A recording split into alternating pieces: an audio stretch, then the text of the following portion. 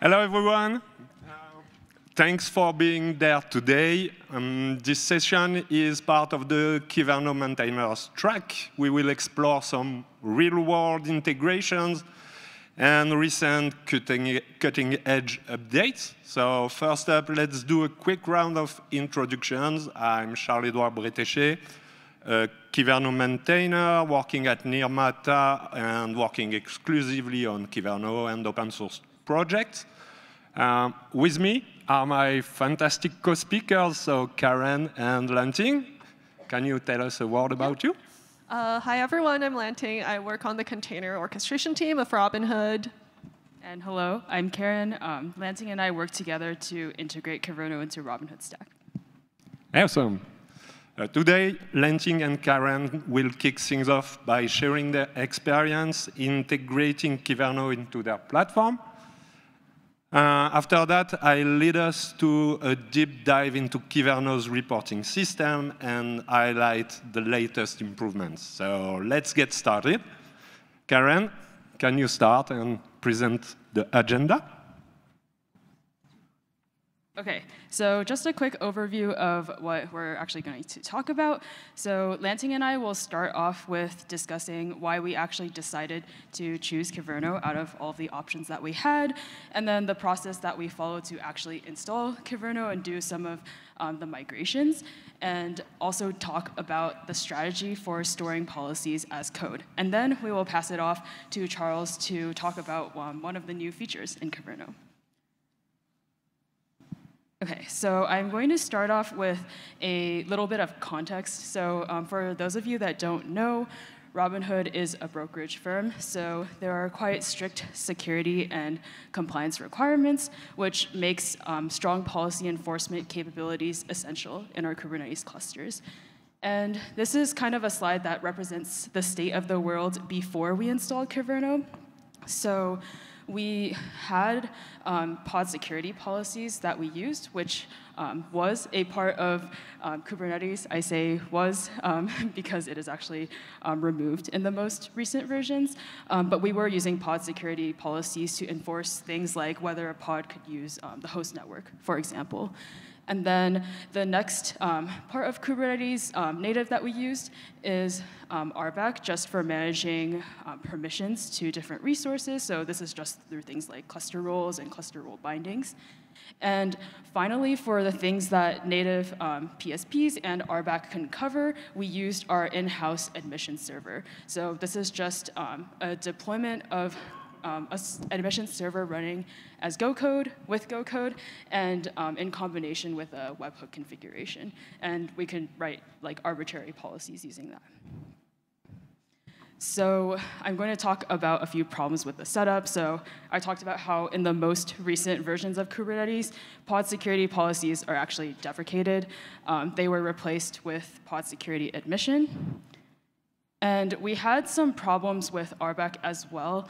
There are some things that we wanted to do, such as having fine-grained enforcement, like having wildcard matching for a resource name, which is not actually supported in Kubernetes native RBAC. So actually, to get around that, we could use our in-house admission server. But with our in-house admission server, we also faced a whole suite of issues. So our team was and still is, the owner of the admission server code itself. But there are other infrastructure teams that want to also contribute different admission policies.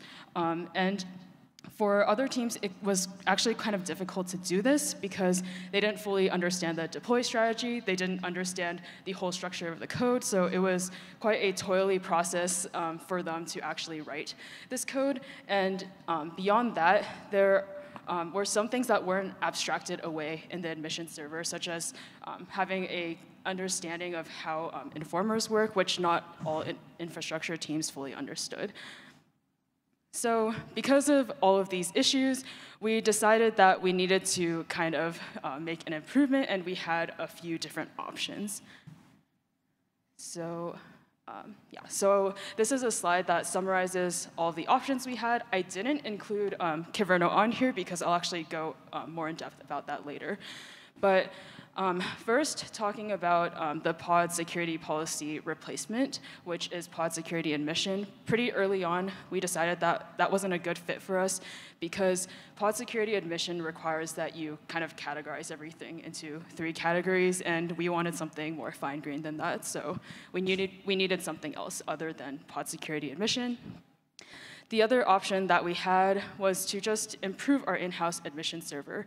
We could choose to have our engineering time spent on actually having a much better framework that's easier for people to contribute, to have better protections, to prevent people from landing bugs just because they don't understand how informers work. And yeah, so this was something that was on the table, but we also felt that because our team actually owns quite a few components, if there is a solution that exists out there that already has this, it's not really worth our effort to basically reinvent something. So this is kind of the short list that we had of the different open source or third-party admission servers that existed. So one of them was Daytree, which we kind of eliminated early on as well because it required having central policy management and not having policy management internally. So we didn't like that. And then the next one, we actually looked at JS policy, which was pretty attractive at first for a few reasons. It's very flexible, and the team behind it also made a lot of pretty popular Kubernetes projects. But once we took a closer look, we realized it really was not production ready. It was missing a lot of basic capabilities related to tracing and metrics, and it also wasn't used.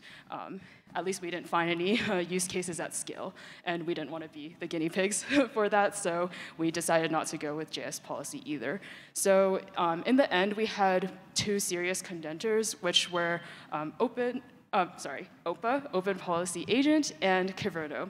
So both OPA and Kyverno hit all of our hard requirements, except that OPA had one big drawback, which is that the policy language used for OPA is Rego.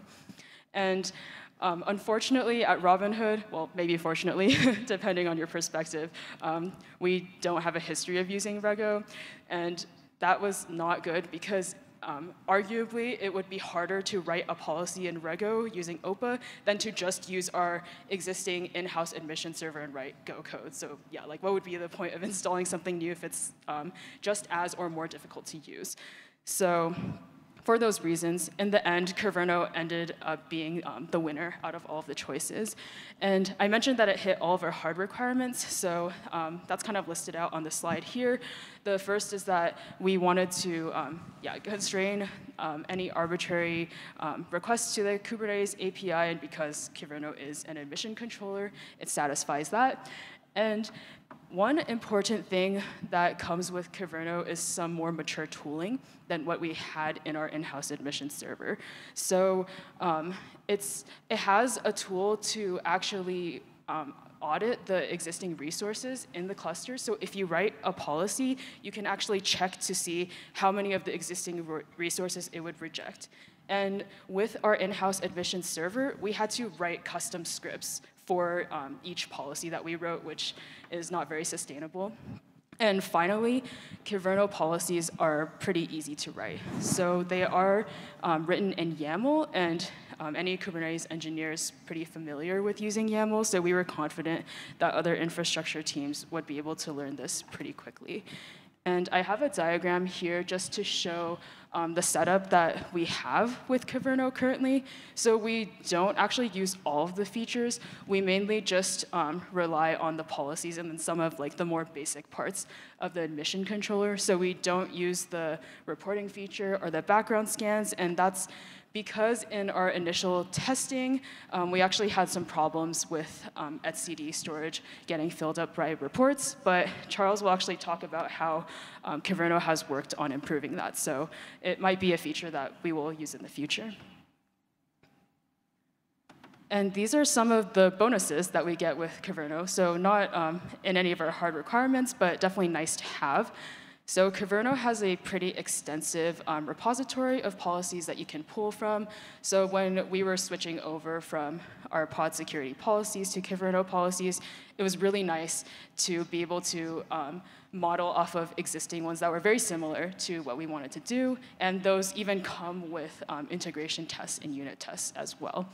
And another great thing about Kyverno is that it is actively maintained. The supporters are very responsive, and yeah, we definitely didn't want to be using a deprecated tool and have to end up maintaining that on our own, so this is pretty important for us. And finally, Kyverno has a pretty mature testing framework. There is a CLI tool that you can use, which does kind of the equivalent of unit testing, and there are also integration test tooling provided. And that was really great compared to our in-house admission server, which didn't really have much enforcement of testing. It's kind of like you write a test if someone does the proper code review, if you remember, which, of course, is not a great strategy for having good test coverage. So just to give you a bit of an overview for how this process actually looked like, we did the evaluation early last year, so kind of a while ago. That's when we were facing problems with infra teams not having a good time writing the custom admission plugins, and also hitting some issues with RBAC not being customizable, and then pod security policies getting deprecated. So that's when we knew we had to look for other options. And because of prioritization and different company objectives, we ended up starting to work on it at the beginning of this year. So we did some initial testing, and once that was complete, then we worked on actually integrating Kyverno into our platform. So that meant actually setting up all of the testing framework to automatically run at build time, and just to make it easy for people to contribute policies. And once that was done, then we started actually migrating all of our pod security policies into Kyverno policies, which Lanting will talk more in depth about. And once that was complete, then we made the stance no more validating custom plugins in our in-house admission server, unless there's a very good reason that it can't be done with Kyverno. And that's so that we can kind of stop the bleeding for people contributing and adding more to something that we want to get rid of. And we're currently in the process of upgrading Kyverno to a newer version to get some performance improvements in order to unblock us to do the work of moving more admission server plugins into Kyverno policies, and then having the same stance that we did for validating policies for mutating policies, so that we can remove our custom admission server as much as possible. And now I will pass it off to Lanting. Yeah, so I will talk a bit more about how we did the PSP migration in detail. So from this graph, you can see that we first write a Kyverno cluster policy in audit mode. It's a YAML file, and we deploy it in the cluster.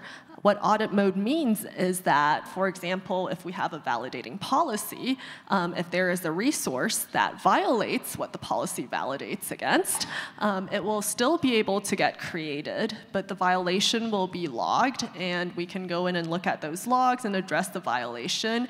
Either we codify this violating workload as an exception, or we try to help them use something else that does not violate this policy. So after a period of bake time, we're sure that, OK, this policy won't break anything.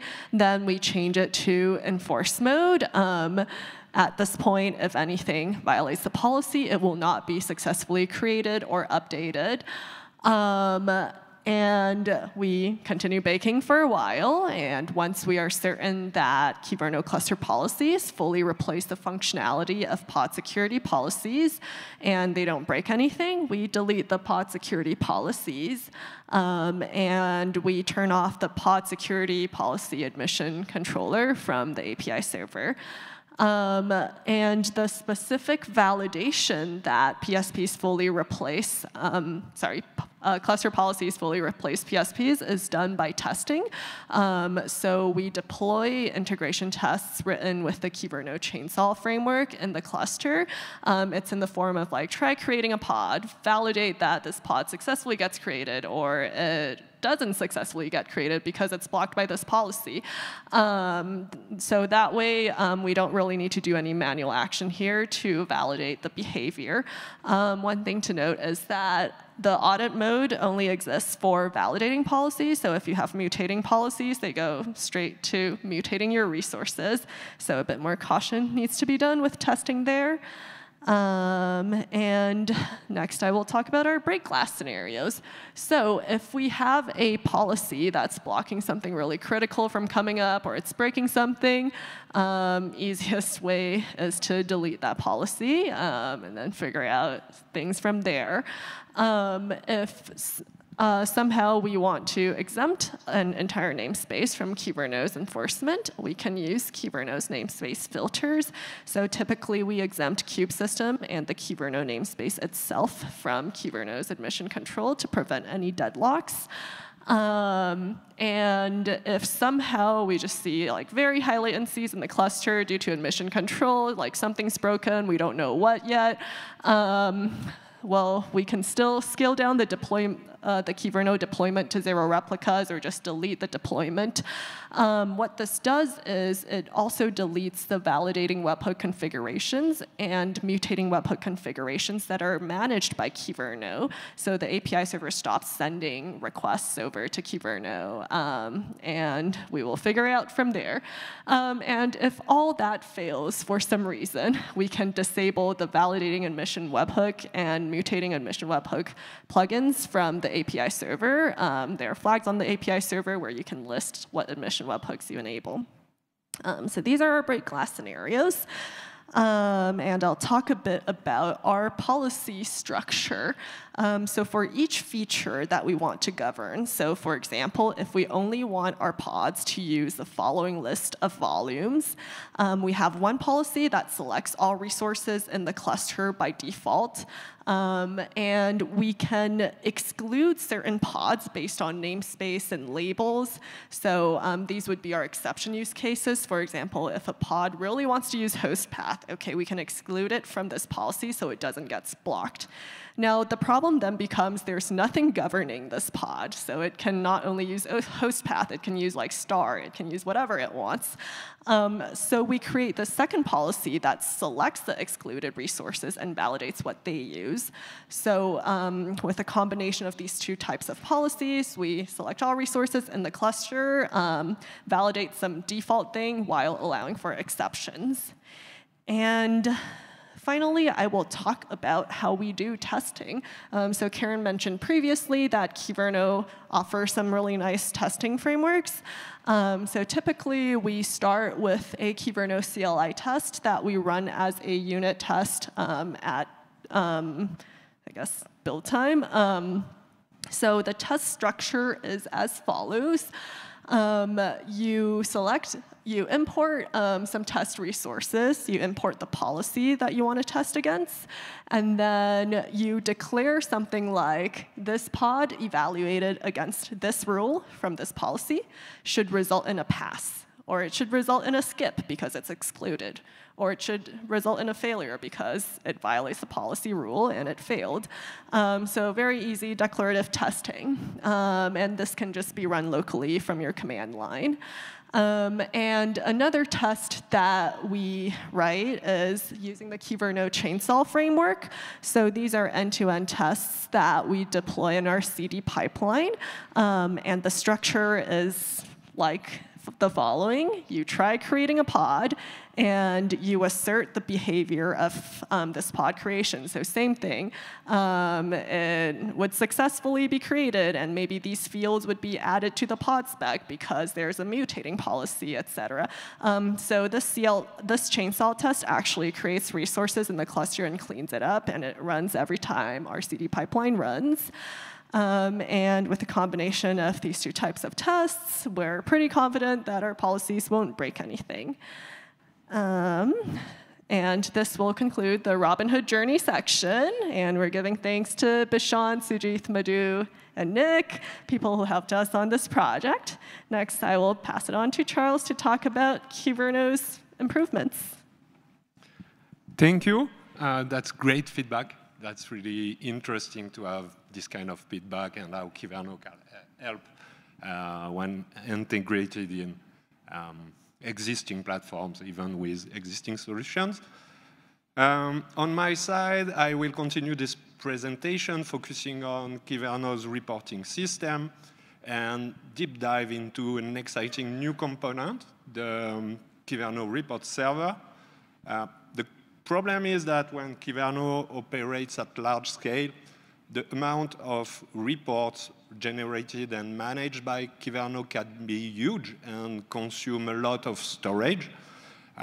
This can lead to problematic situations where the storage system capacity becomes a bottleneck and eventually impacts the whole cluster operation.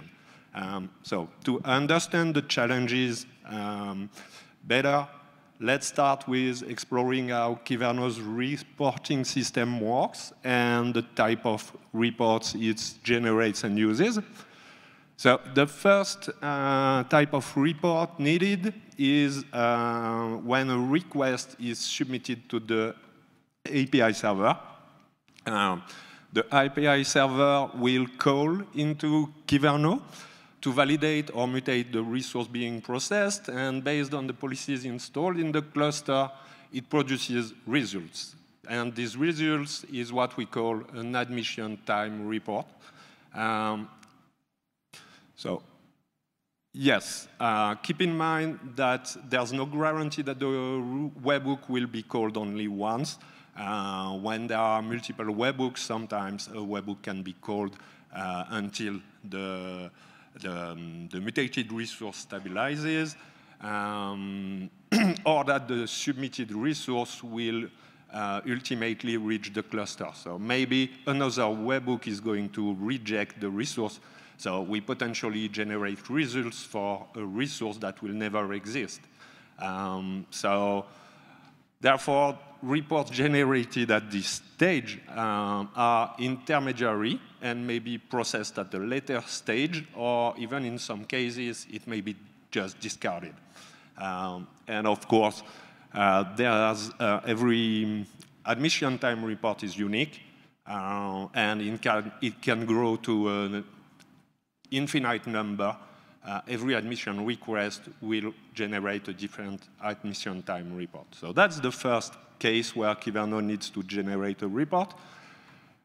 The second one is when a policy or resource changes in the cluster, or eventually on a predefined schedule to make sure reports are up to date even when something changes externally.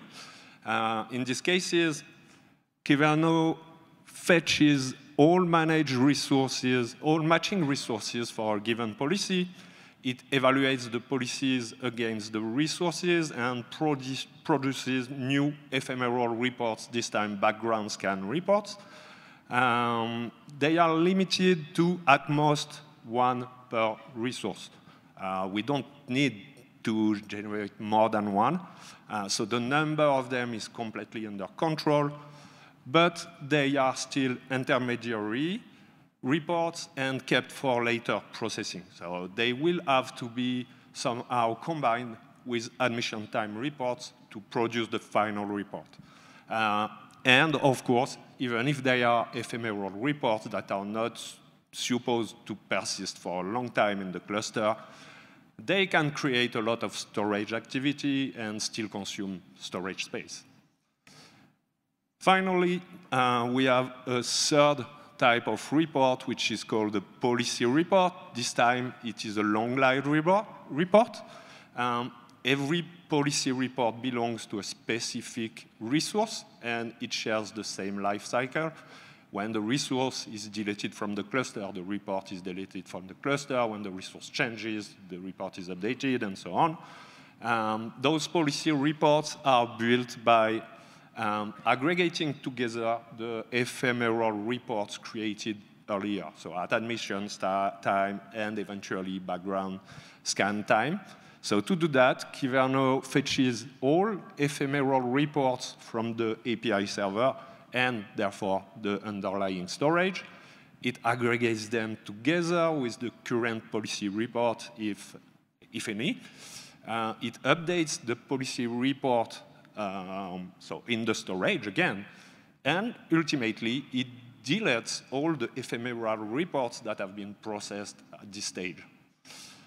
So yes, it does this, update the policy report, and delete ephemeral reports that have been processed. So that's it.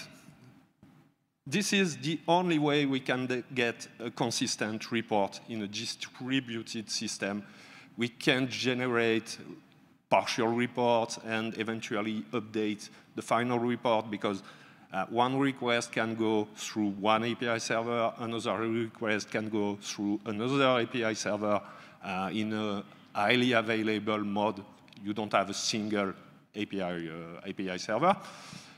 And now we know everything about how reports are created and the interactions with the API server and storage.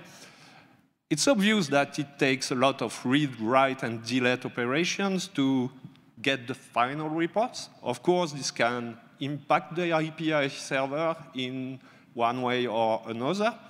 So it can increase the API server load, degrade performance, and it also poses significant operational risk because if etcd is in trouble, API server is in trouble, the scheduler is in trouble, the whole cluster is in trouble. And etcd has capacity limits.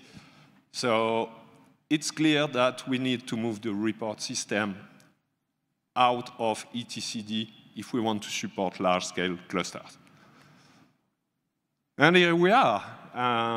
Fortunately, the API server API aggregation layer enables just that by allowing different APIs to be handled by separate services, each service having its own storage. So a typical example is the metric server most of us have installed in their clusters. It's available in the API server, but it is implemented in an independent service and with its own storage. Usually it's in memory. And it keeps in memory the different metrics. So you ask the API server, but the API server doesn't itself serve the metrics. It delegates this to another service in the cluster. And the report server follows the exact same principle. As you can see in this diagram, at the top, Kyverno and Trivy are communicating with the API server. Depending on the request, the API server will either handle it directly and interact with the cluster etcd storage. So it's on the left on the diagram. If you request a config map, a pod, anything, it will be directly handled by the API server and etcd. If the request is about an ephemeral report or a policy report, the API server will delegate handling to the report server on the right, and the report server can then use the storage of choice. It can be a Postgres database, it can be a separate etcd if you want, it can store reports in memory. But if you have a lot of memory, why not? But in the end, the report system has its own storage and logic. And yeah, that was the goal. So finally, with the report server, all the report management stuff is now offloaded from the API server to the report server. And the performance should now be exactly the same with or without reporting enabled. And the cluster operations should not be put at risk anymore. Eventually, the report system will be down. But it doesn't matter for the API server. It's going to continue working well, and it won't impact the cluster just because the report system is down. So we're probably going to lose a few reports, but it's better to lose reports than to break the cluster. So yes, and as a bonus, having the reports in a relational database is a good thing because you can potentially query those reports with standard SQL statements. SQL statements in English. So yeah, that can make sense, even from a business point of view. On top of that, some clusters were simply too large to enable a report. It would have immediately blocked etcd entirely. So this enables those those extremely large clusters to use reporting. Finally, it doesn't benefit only to Kyverno. It can be useful for other projects too, as long as they use the policy report CRDs, like Trivy, for example, because it doesn't require any code change. Everything happens in the API server. So now we have a quick case study before concluding the session. On the left, we have a cluster without report server. On the right, a cluster with report server. And then we measured the etcd storage consumed at different level of pods and reports. So there's 17 policies installed in those clusters from the pod security standards.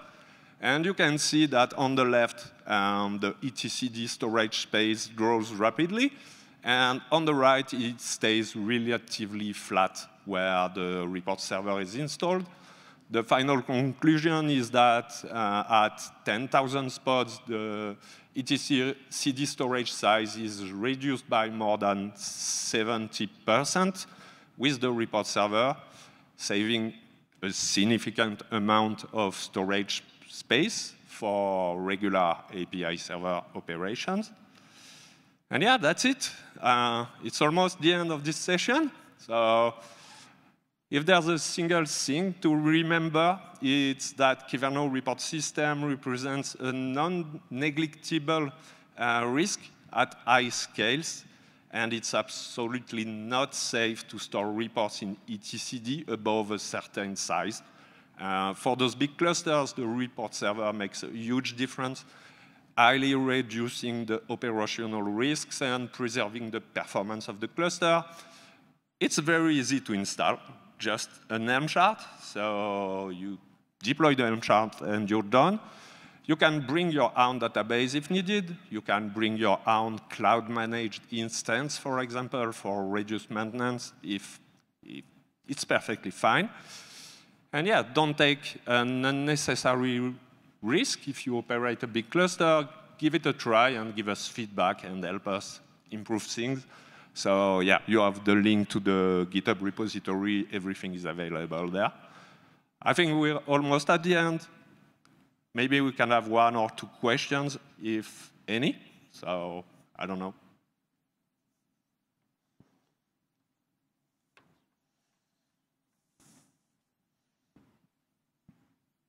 You have a question? Oh, hello. Sorry. I'm wondering, what does a large cluster look like? Like, let's say you have 200 nodes and a few hundred new pods an hour. Is that something where you'd think you'd have an issue, or are we talking like much bigger clusters than that? I think we're talking about much bigger clusters, but it also depends on the number of policies. So it's probably a combination of number of resources and number of policies. And also the activity matters, because the more admission requests, the more processing you will have to do. I think it's hard to give. Okay, but I guess it would basically be like number of nodes or pods times number of policies would be like a general risk factor. Yeah. Okay. Definitely. I don't know much about Kyverno. I haven't looked into it too much, so this might be a naive question. Can you load policies from file instead of from CRD objects? Like from an empty dir that's managed by a sidecar? You can do that. The CLI does just that. But of course, if you're in a Kubernetes cluster, it's easier to load them from the control plane. You can watch them. If something changes, you get notified and things like this. But yes, I guess you could have a complete provider. I think we have to stop, but we can continue with the questions in the corridor. Okay? So.